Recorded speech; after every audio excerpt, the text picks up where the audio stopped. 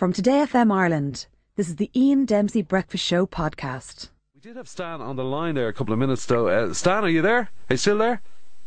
Well, I wish people would stop asking me that question. But it's a bit early for that, but no, sorry. To be fair, we'll carry on. No, sorry, I was saying, are you still on the phone? I was talking about the phone.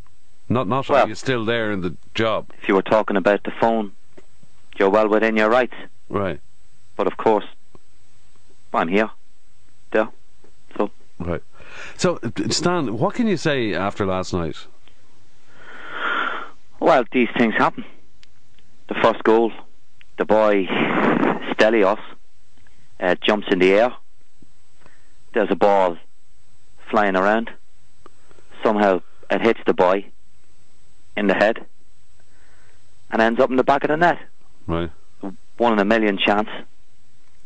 You can't legislate for that. To be fair. Stan, what went wrong this time, do you think? Well, the tackling wasn't great, and the passing was a bit off, and our defence was a bit shaky, and up front, well, nothing happened for us, but apart from that I thought we did quite well. Right. Okay. Just stay on the line there, will you, for a second? Roy Keane was actually watching the match at home last night. Hi, Roy. Good morning. Oh, Roy, your comments? Well,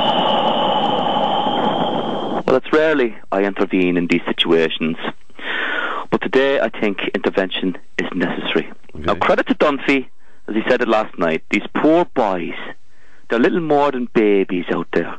They had families watching this game. Families, Ian. Brothers and sisters, uncles and aunts. And not only families, Ian, not only families and extended families. Pets. Pets? Domestic pets watching that game. People with dogs and cats and budgies and hamsters and goldfish. These animals never forget things like that. They never forget an experience like that. Okay, the goldfish, to be fair, probably doesn't remember the San Marino fiasco. But you can't just presume that everybody has a goldfish. You can't presume that people have a goldfish. My dog watched that game last night from behind her paws. Really? From behind her paws. The last time that happened was when the lyrics board used to be on, Ian.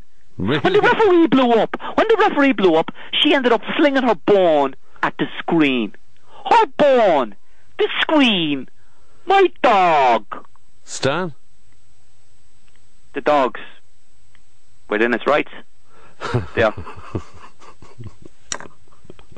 Okay. So actually, sorry for cutting in there. Somebody is on the line. It's Dave O'Leary, I'm told. Note handed to me here. Dave, blast from the past. Long time no here, Dave. No, I know it's a long time.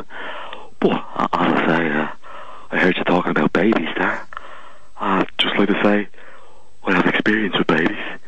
Worked well with babies in the past, so as I say, I'm currently on the periphery, so just listening in the car. So Dave, is this a job application? No. As I say, I was in the car driving up and down, and I heard the word babies.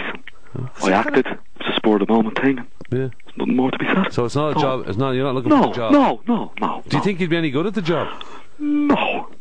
But if there's babies, then Well, let's see if there's a vacancy. Stan, can you carry on at this stage?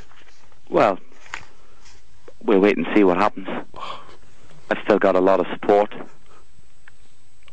Right. Yeah. Okay. Support from who? Who have you got support from? Well, there's emails. Right. There this morning. Yeah. In my inbox. Right. John Delaney sent me on a forward there. And he said, put it in perspective. Okay. Can you tell us what... Is this a note that you got from John Delaney? Well, it's a forward. A forward? From Mr. Delaney there. Okay. Can you tell us what it says? Well, it says, this is a forward, Stan. I thought you'd appreciate this. Right. When you have an I hate my job day. An I hate my job day? That's right. Okay. Try this. Yeah.